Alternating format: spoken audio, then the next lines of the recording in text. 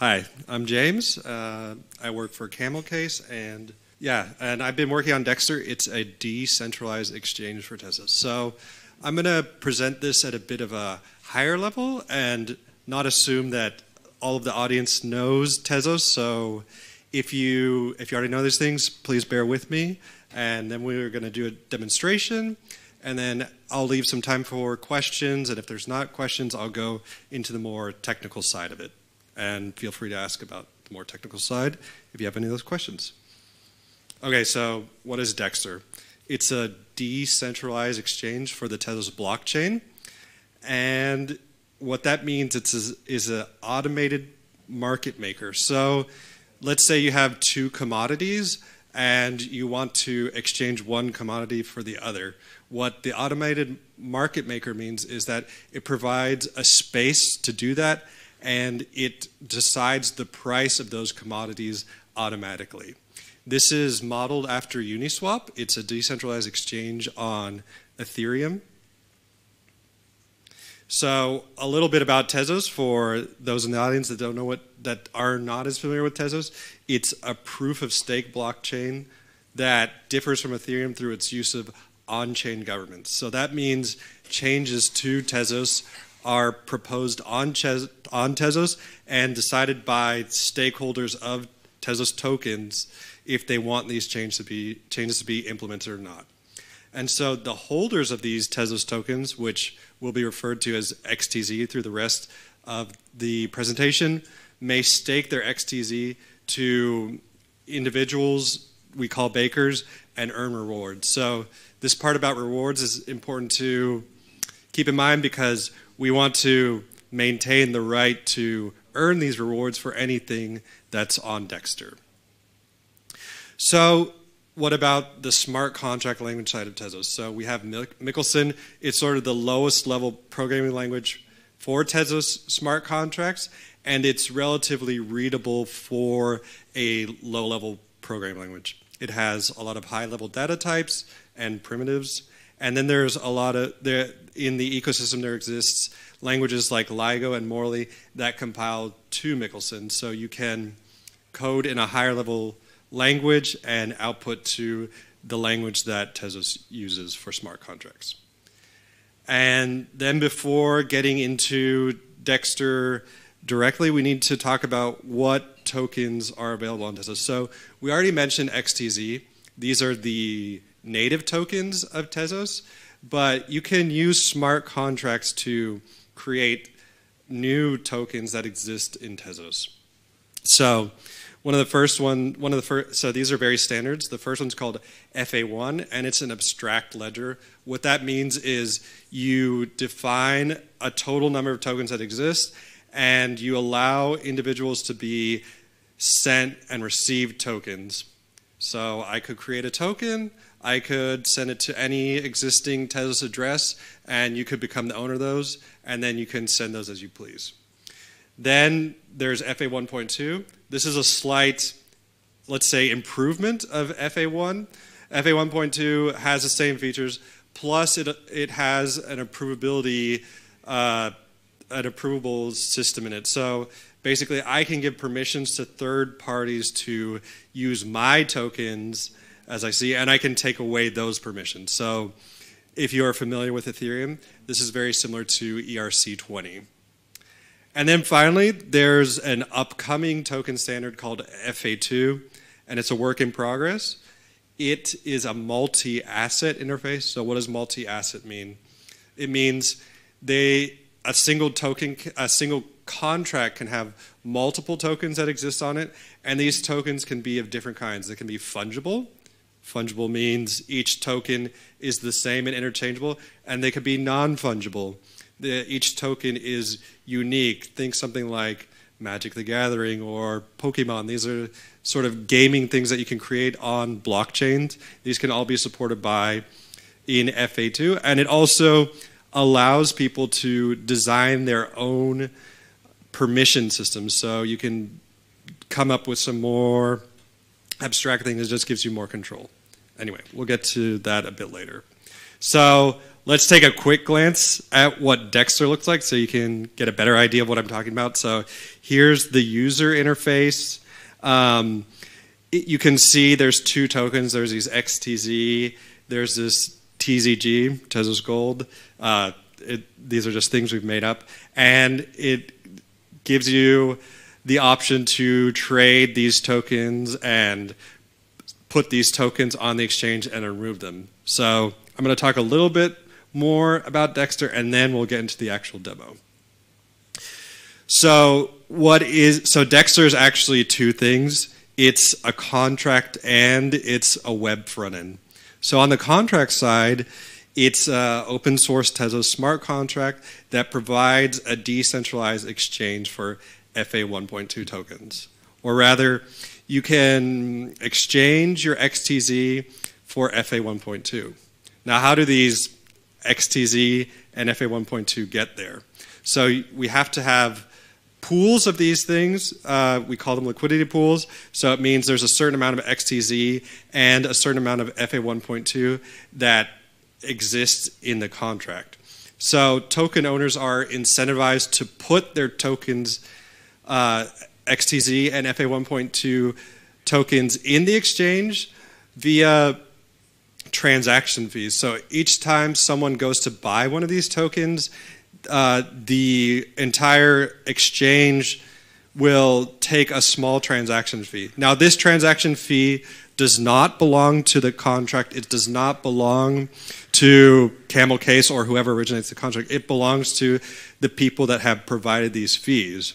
So how do you get these fees? Well, when you placed XTZ or FA 1.2 on a token on an exchange, you're given what we call a liquidity token that represents your ownership of the entire pool of tokens on the Dexter. So then you can get rid of those tokens, however many you like, and then you will be rewarded a certain amount of XTZ and FA 1.2.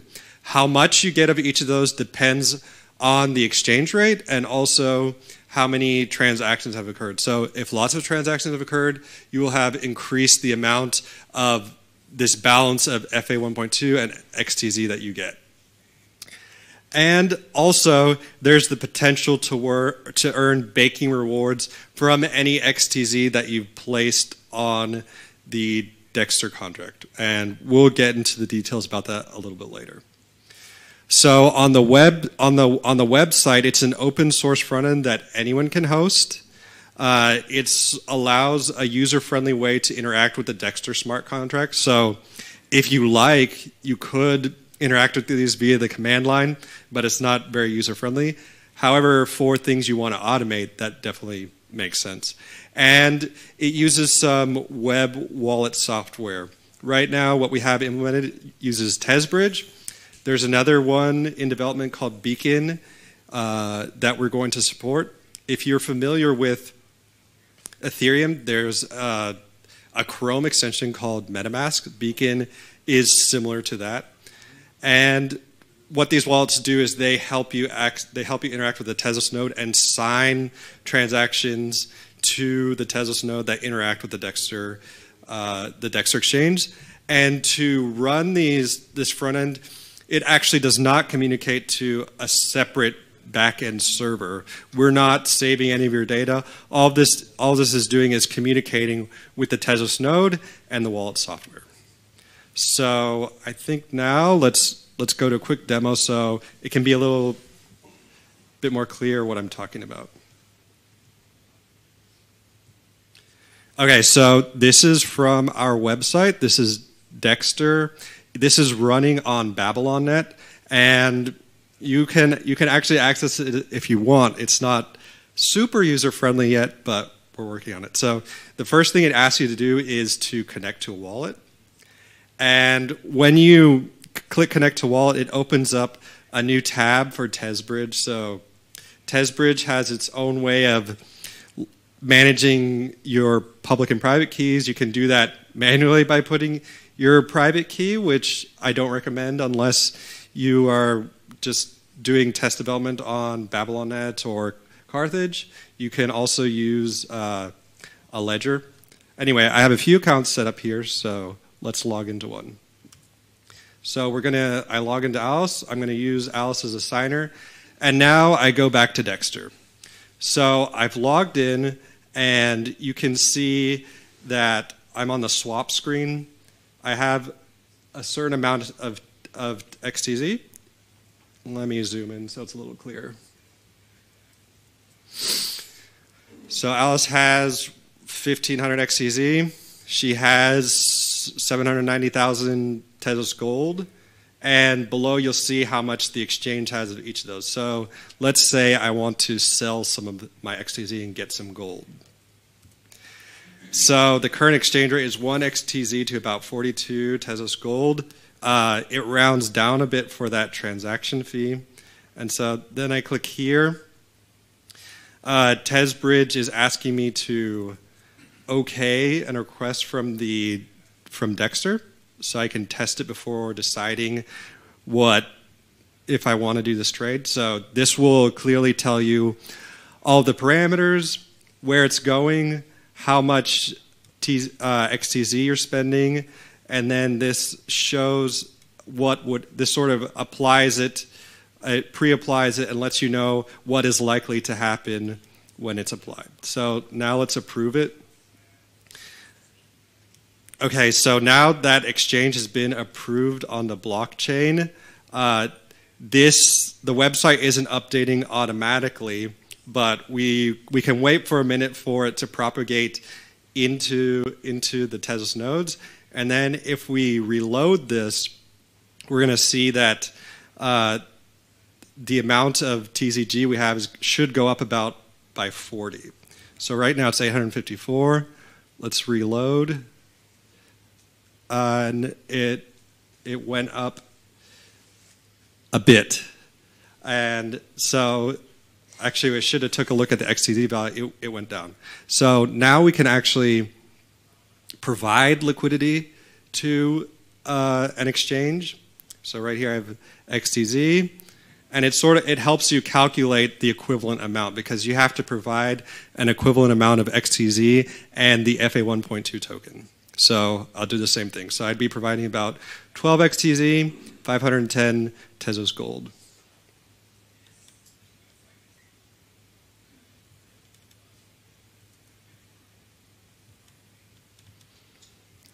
And something isn't working. Let me try that again.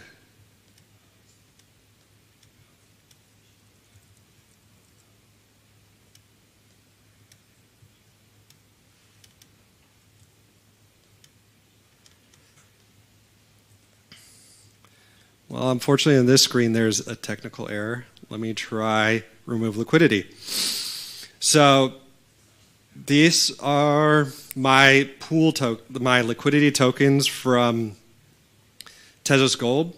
So this shows a proportion, basically a proportion of the entire collection of XTZ and FA1.2 that I own. So it's quite a large number, 4 billion. And the exchange has a little more than that, so I own most of the liquidity.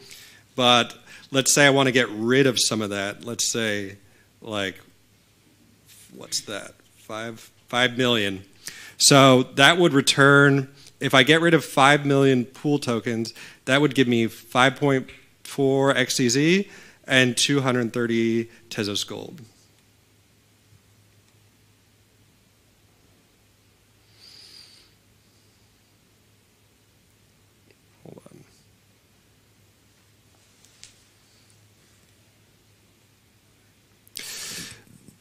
Okay, so I tested it. It should work. I'll approve it.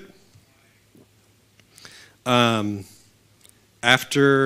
we're going to wait for it to propagate a bit. You can already see on the right-hand side that I've recorded the transactions. These are all recorded locally, not in a backend server, in the browser locally. That I requested to remove 5 million Tezos Gold pool tokens. So I'm going to reset this. Or I'm going to reload this, and we should see this value change. So right now it's 12 million. We reloaded, and here you can see it went down by about 5 million. And proportionally, my XTZ and TZG should have gone up. So I think that should give you a basic idea of what Dexter does. So let's talk a little bit more about the details.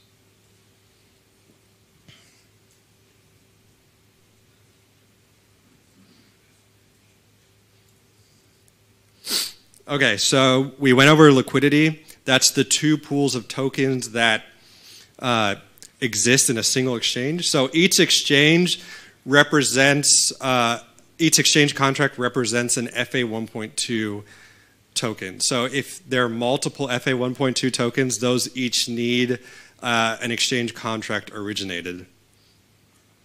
So users can provide liquidity, and they can burn a portion of their liquidity and get back equal amounts of XTZ and FA 1.2. So we saw that in this screen where you can add liquidity. And then in this screen, we saw where you can remove liquidity and gain XTZ and FA 1.2. So what else can you do? A user can sell XTZ to get FA 1.2, and a user can also sell FA 1.2 to get XTZ at the exchange rate that exists in the contracts. And you obviously can't buy more than exists in these contracts.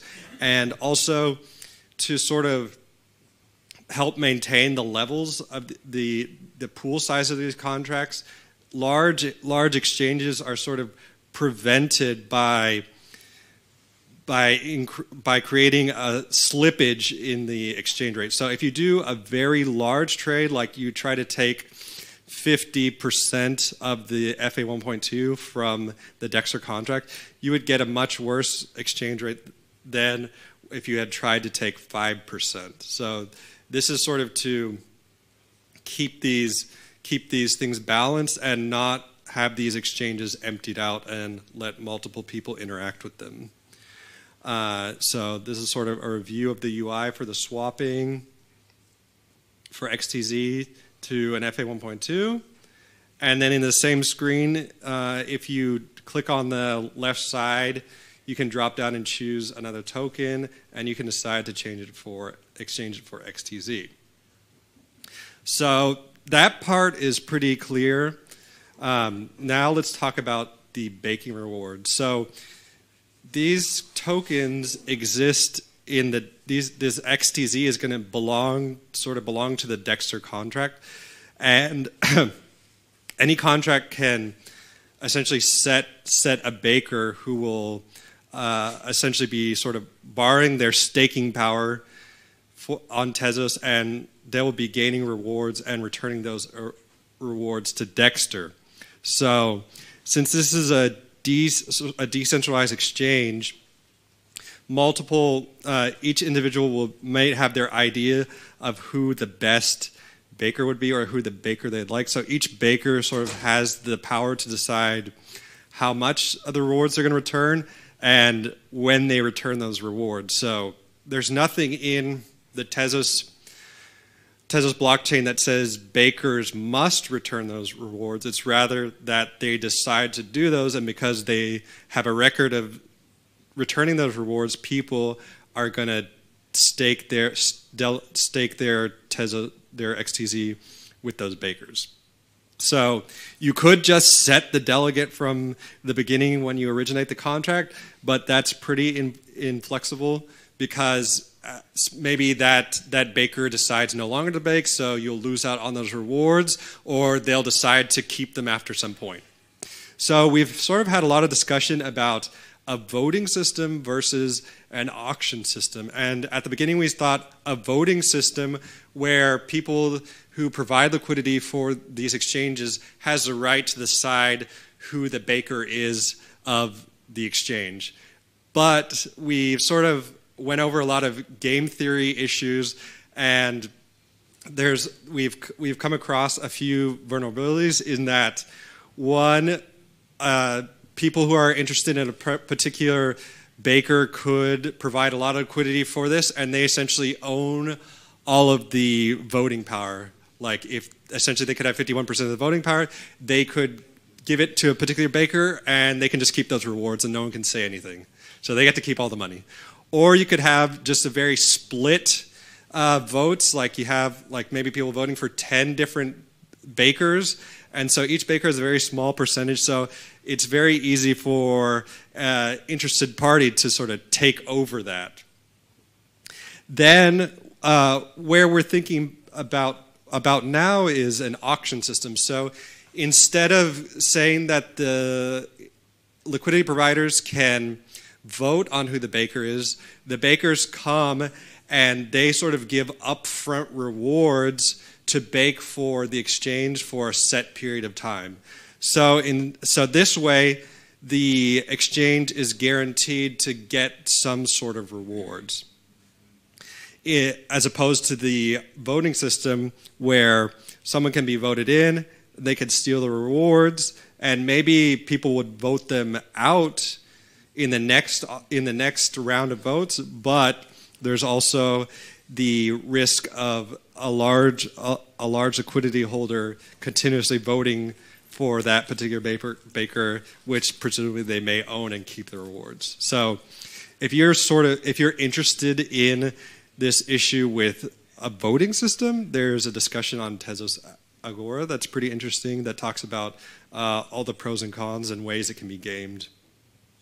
So right now we have the auction system. So bakers periodically bid for the right to be the Dexter Exchange's baker, and we don't really expect that they'll pay rewards. Instead, the bid compensates for the rewards that would go into this system. And so where are we now with Dexter? It's an open source repository. You can find it on GitLab, CamlCase-dev Dexter. We're still working on a few things before we consider the first version of Dexter complete. So we're working on a formal specification and a formal proof. We would like to integrate Beacon into Dexter. So if you saw how I was using TezBridge, I had to switch back and forth between tabs. That doesn't really create a nice user experience. So one thing about Dexter is that we would like to have a really nice user experience and let it be something that people who are not software developers can use and understand what's happening. We'd also like to optimize the gas costs of Dexter. Right now it's a bit high. We'd like to improve that. And finally, and once we have all that, we'd perform a security audit. And then these aren't done, but we're already thinking of version 2 and what we'd like beyond that. We'd want to support FA2, which is a much more interesting token standard, and any other token standards that the community is going to be interested in. We'll explore other automatic market models. So right now we have a very simplistic one, but there's some things you can do with historical data. And if the system has a very trustworthy exchange rate, then it can even be used as a price oracle for third parties to use. Also explore alternative baking models. We'll get into a little bit later, but there are a few issues even with the auction system that can be abused. And then finally, create a reusable SDK. So right now, we have a set of code in ReasonML, so you can interact with Dexter on the front end. But if other people are interested in using this with other programming languages, other ecosystems, that's something we'd like to support. So I'd like to mention a few people because, yes, CamlCase has been working on this, but we've also been working in conjunction with other people. So first I'd like to mention Arvid. He's in the audience. You can wave to him.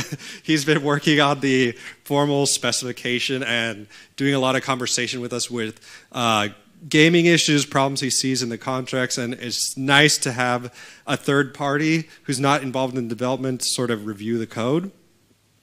Also, AirGap, they are working on Beacon, and that's going to be a very nice way, essentially, to have a wallet in Chrome and interact with dApps in websites. TQ Tezos has been working on the token standards, and they've helped us a lot with getting in touch with interested parties. We use LIGO, and we've also used Morley to develop these contracts, so thanks to those groups. And finally, Arthur Brightman has been involved also in discussing a lot of the game theory issues.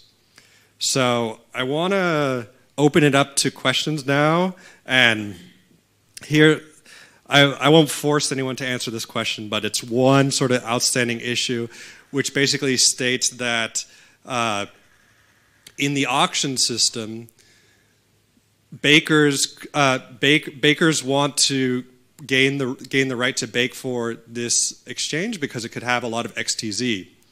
People want to put XTZ into this because they not only want the transaction fees, they also want the rewards from baking. So there's a problem in that people could put in their XTZ, and once the rewards are rewarded from baking, they'll remove it, and then the amount of rewards it actually produces from a period of baking is reduced, and then these bakers are less incentivized to bake for these contracts, and then they won't bid for these anymore.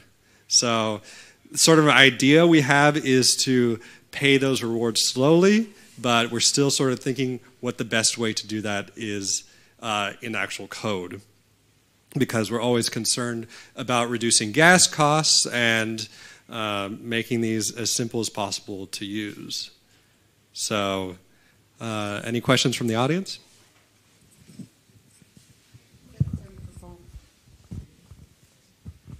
So my question is simple. So you have XTZ and Tezos Gold, for example. Yes. Do I have possibility to put on your contract Tezos Gold?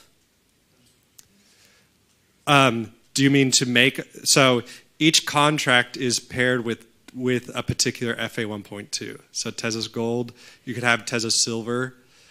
So I can put Tezos token and I would have profit both from baking and from exchange. Yes. But if I put token, yeah, I would have only profit for exchange. Okay, so if you put liquidity, you have to have both. So you have to, and the amount you put has to match the exchange rate. So if you don't have any, you can buy some first and then put it on. Okay. Other question. I put a lot of Tezos Gold. Yes. And for some reason, all this Tezos Gold is sold by this contract. Yeah. So how contract would repay me if I want to withdraw? Right. So now you're going to have a lot of XTZ, so you're going to be happy.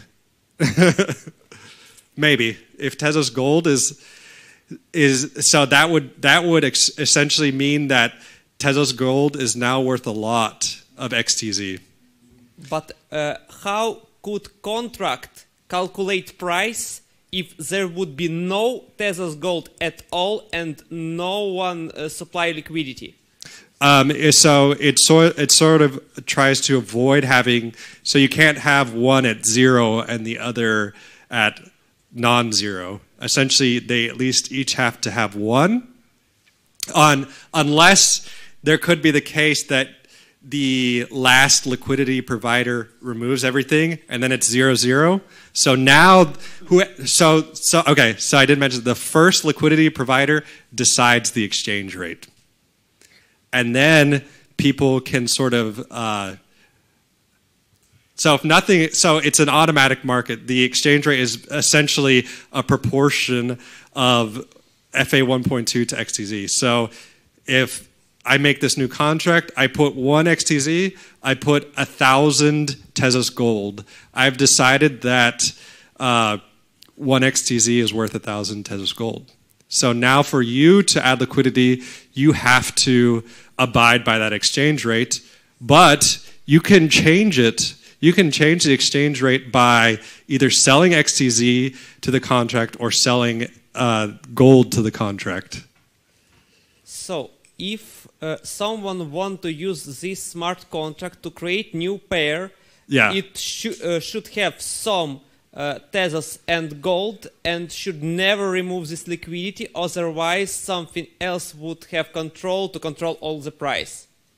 I mean, if that matters to you, you can do that. So that can happen.